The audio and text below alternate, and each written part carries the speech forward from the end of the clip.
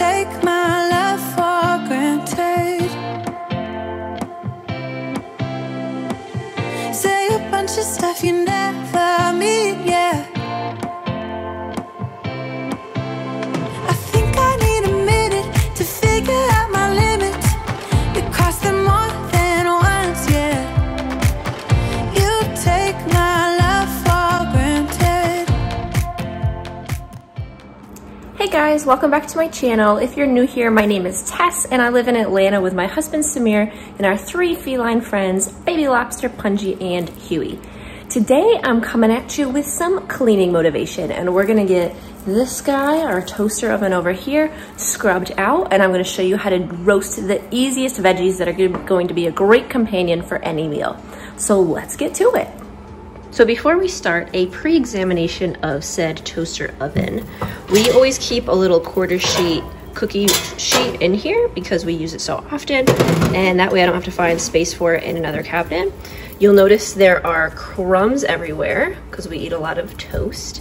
And then we've got some discoloration from grease that's turned brown, and that is even on the glass a little bit. The outside isn't so bad. You'll see it's not too bad. It's got a little bit of some spots here and there, but we're gonna go ahead and get this cleaned with some baking soda and water and see if we can get it all spiffed up.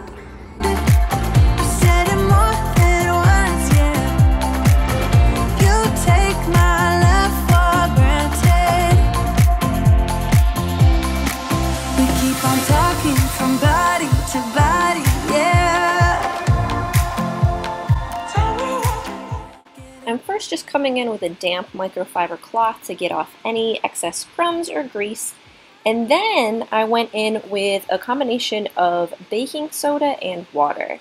The baking soda and water mixture is being applied with just a soft sponge, and that's going to break down some of the grease. Now if I'm being honest, it didn't do quite as well of a job as I expected it to, so I might be doing a little bit more research to figure out an alternative to get the rest of that really caked on, cooked on grease off. But it is a nice, safe, and clean alternative to some harsh cleaners. Nothing more to say, let's just waste away. One more time is all we need. A bitter truth to face, not that innocent. We know what we did. I'm a sucker for your love. A little bit of nail polish remover applied to a paper towel actually did a really nice job of removing those brown grease stains from the door. So that's a really quick trick if you're just trying to get those icky brown stains off.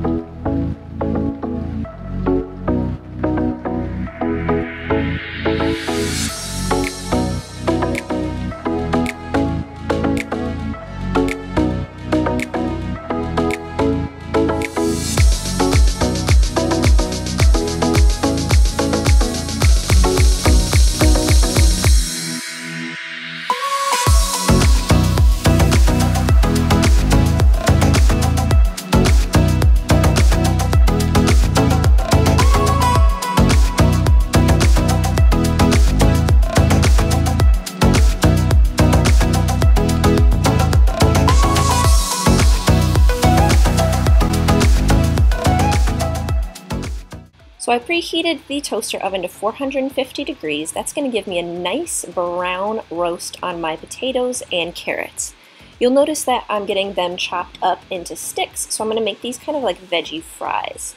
Now the difference between roasting and baking is that baking only goes up to temperatures of 375 degrees. Roasting are those hotter temperatures when you're at least at 400 degrees or hotter. When you roast, you're going to get that nice brown caramelization that's going to make your food taste so sweet and delicious.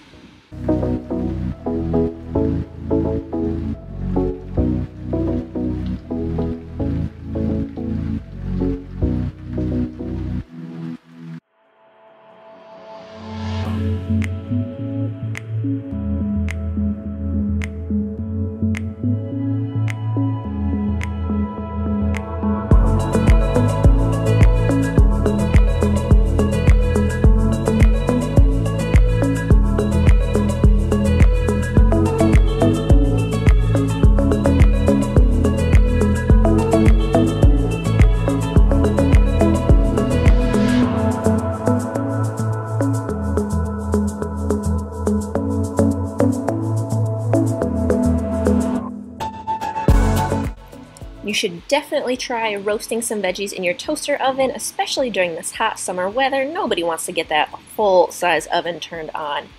Thank you guys so much for watching. If you enjoyed this video, please go ahead and subscribe to my channel, and we'll catch you in the next one. Bye, guys!